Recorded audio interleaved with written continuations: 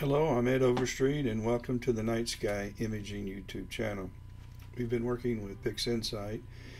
We've been working on a narrowband image 7822 and we're going to continue doing that. This probably will run a little longer than some of the other videos because we're going to look at two different noise reduction algorithms created by that are in the PixInsight processes. And both of them work really good. I favor one over the other in certain situations, and we'll talk about that. So let's head over to PixInsight and let me get started. I think this is part 19, and let me share my screen, which would always be good, and get rid of me in this image. So we are back with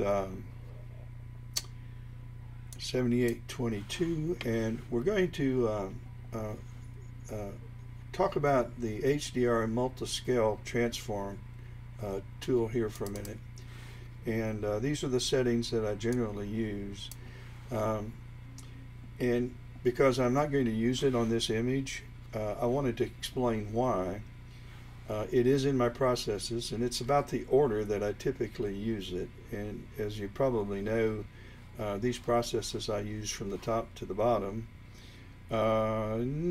Sometimes I have to jump forward or go backwards somewhat, but generally speaking, this is my workflow. And excuse me.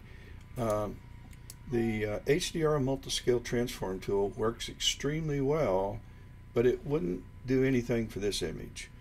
Where it works the best is in images like the Orion Nebula, because of the extreme brightness in the core, and then the rest of the image is fairly tame. And so if you want to get that HDR effect, this is the tool that you want to pull up for just that.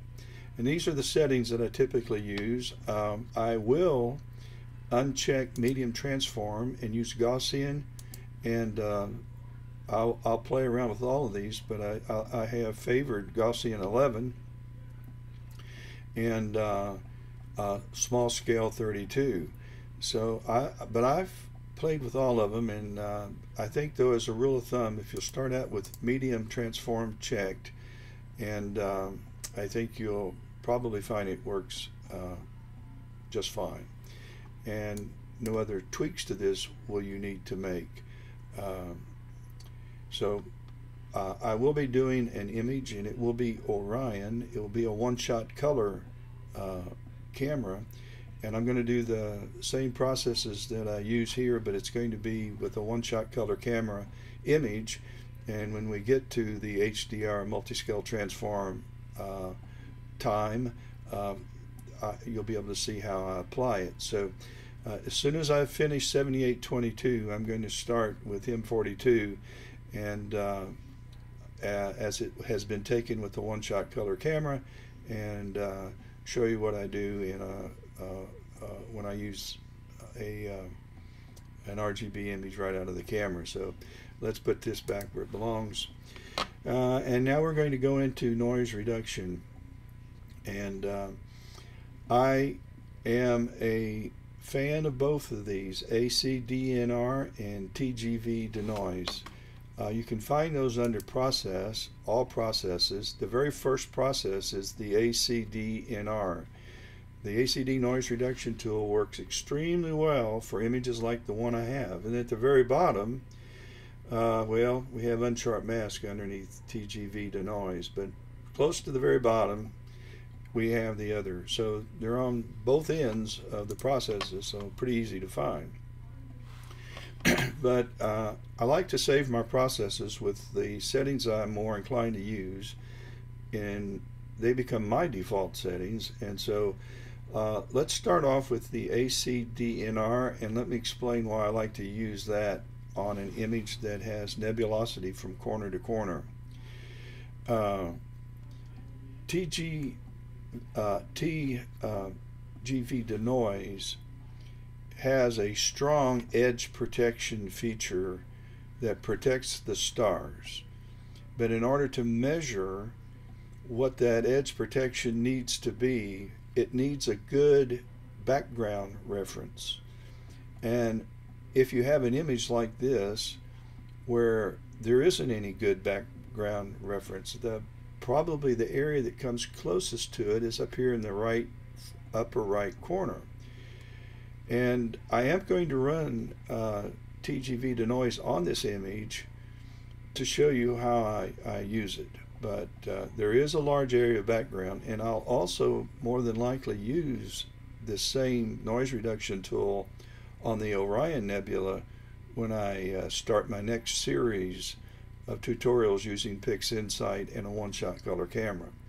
So that's where it will fit nicely. But I don't have a lot of background that doesn't have some effect from the gases and the dust and nebulosity. So I just probably will lean on ACDNR to solve the noise reduction issues here. So let's bring it up. And from the get-go, I typically run with the lightness and checked. Apply lightness. These are my settings as I start out of the gate. I'm not sure if they're default settings or not, but it's what I use. Structure 2, 3x3 weighted average, symmetric. On the bright side, edge protection, it does have edge protection feature for your stars and star protection, and it also has a real-time preview, but I don't like it.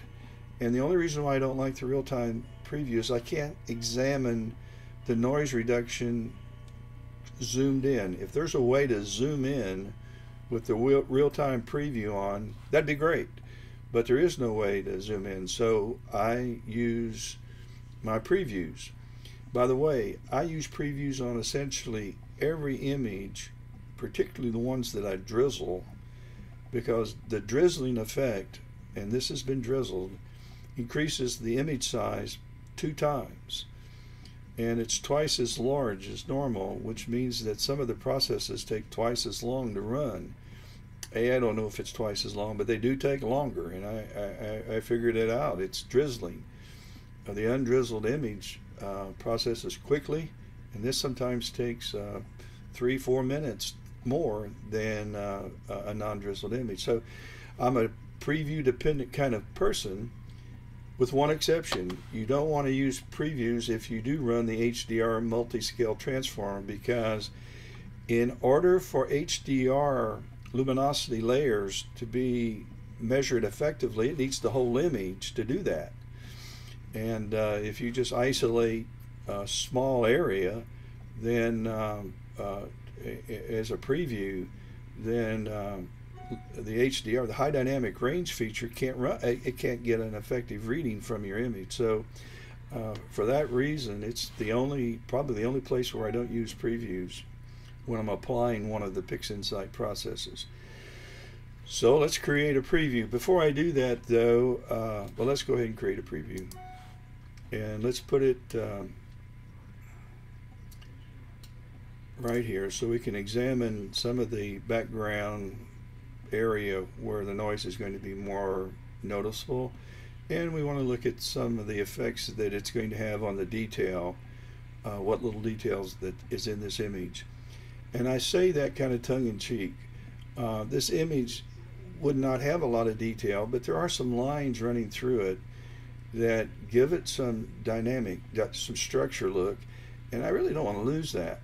And I probably will lose some of that running this noise reduction feature, which is one of the main reasons why I go into Photoshop, and that's to bring this back. So if I lose a little bit of this with the noise reduction, I'm going to try to recapture that when I go into Photoshop with some selective structure applications. So let's get started. I want to also apply a star mask. It may not be absolutely necessary because we do have some bright side edge protection with star protection checked, but I'm a little anal about this, and so I'll bring up my star mask, and I'm going to, well, I lost my star mask. It's back here, and I'm going to drag this over, and as soon as I see the box, I'll apply it, and as soon as this turns brown, I know my mask has been applied. I don't want to see the mask, so let's put this to bed here. So I'm going to go up to mask, and I don't want to show it, but I do want to invert it. Now let's look at our preview, and let's take my default settings and let's see what happens.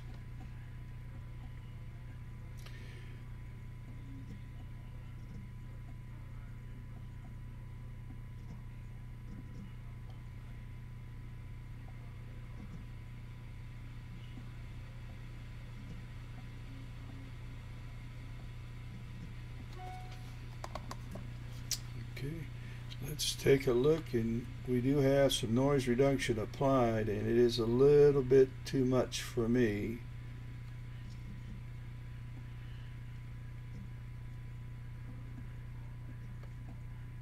But let's go in here and let's go back and forth, and you can see before, after, well, maybe not. But again, you can notice that some of these lines, although they don't have a great deal of detail, I'm going to lose some of that in my noise reduction application. In fact, I'll lose quite a bit of it. So that's what I'm going to try to bring back in. That's what I'm going to try to bring back in Photoshop. Okay, well, I like this, and I'm going to apply it, but I'm not going to apply it now because I want to show you how TGVDenoise works. So let's close down ACDNR. We can keep our preview. I'll go ahead and remove the mask and return to our image. And what I want to do now is I want to create another preview, and I want a little one right up in here where I have that background that we talked about. Let me bring up TGVDenoise, and we're going to need to do two things. We're going to need to establish what the edge protection is, and in order to do that, I'm going to go to Process, and I'm going to go down to Image Inspection and Find Statistics, and then I'm going to bring in my image, and my image in the preview, and that is, whoop, I just lost it. When you have so many images open, that would be this. Now you want to have standard deviation activated. If you don't, then what you'll do is go over here to this, I guess it's a wrench, click on it, and then come down here to where standard deviation is, and in a lot of cases it hasn't been checked, so you'll need to check that because that's the tool that we want to use.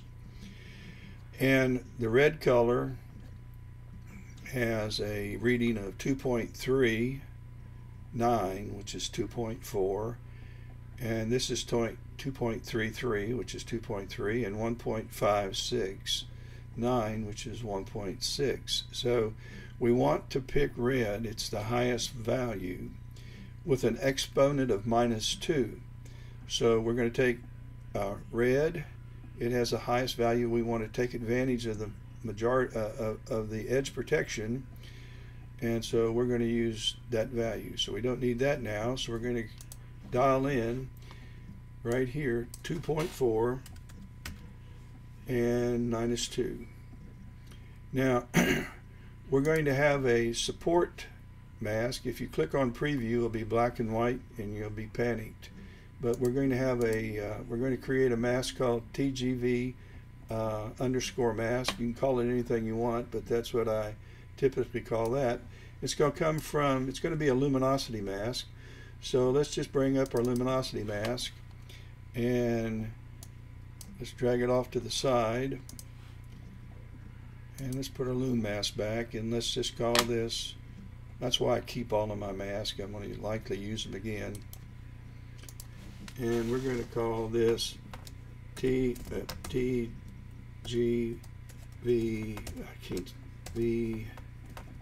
underscore mask.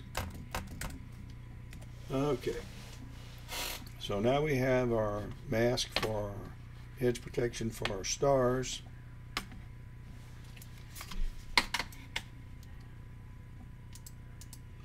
And we're going to put that over here. And so let's get to our preview. Our mask never moved, did it? So let's get to our preview, not of the star, but let's get right here. And let's make sure that we've gone back, we have to before we applied the other. So let's apply it.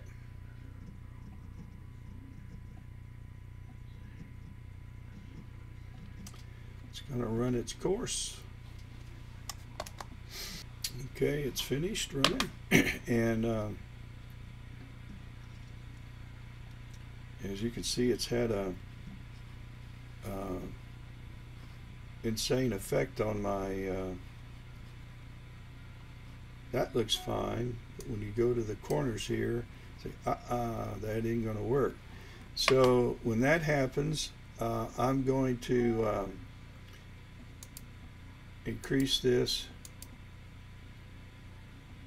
Let's try it to 4, and let's drag that over. Well, it finished and it didn't help, and you probably know why. You're probably screaming at me, Ed, you didn't apply the mask, which I didn't do. So let's try it again. And we're going to grab our mask. I made it, but I didn't apply it. I thought I did, but I guess I didn't. All right, we know it's on there now. And we're going to invert that mask, and actually we don't need to with take that back. We don't need to do that with this tool. So let's go back to our preview, and let's now run it, and let's go back to -2 first. Since we now have our mask, and let's run it. Okay, we got it run, and it makes a lot more sense now. You got to have a mask, but here is with the application applied, and no, yes, no, yes, no, yes, and our stars are remaining the same. So it has applied a layer of noise reduction. Just kind of look in this area right here as I go back and forth with my preview. And so what I want to do now, I want to go over to where my detail is. And I hardly call it detail, but it's it's probably had as much of a effect on reducing some of the detail as did ACDNR.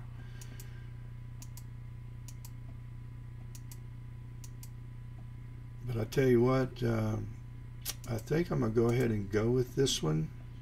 It's ready to go, and so I'm going to go back here to my main image, and I'm going to drag the process triangle and drop it on top of my image, and it's going to apply TGVDenoise to this image. I guess I must have luckily got into an area of some genuine background to enable to get that good edge protection. If for some reason you still see some interesting effects of similar kind of to what you saw when I didn't have the mask, then reduce the strength of your edge protection some, and that generally helps it. Go to -3 or -2, and you can always take the strength slider up, but I would advise you to kind of stay with these defaults as you start out. Okay, it's running, and let's give it a few seconds, and we'll be putting this to bed. Okay, it's finished running its algorithm, and noise reduction has been applied. Let's take a look at that. And I'm impressed. So this is a case where I typically would have used ACDNR because of the nebulosity, and really because I didn't think that there was any really good or defined area of the background that I could count on that didn't have nebulosity in it, but it was good enough to give us some good star protection. So along with the TGV mask, that did work. So we're going to take our mask off, and we can get rid of the previews. We can just go up here, preview, and close, delete all previews. And so with that, we're going to identify, well, this as having added TGVDenoise, and we'll pick up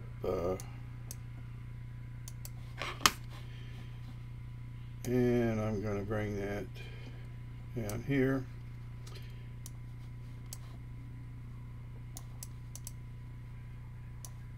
And so we are about to run out of some real estate, but we're also about done. So let me bring this down here.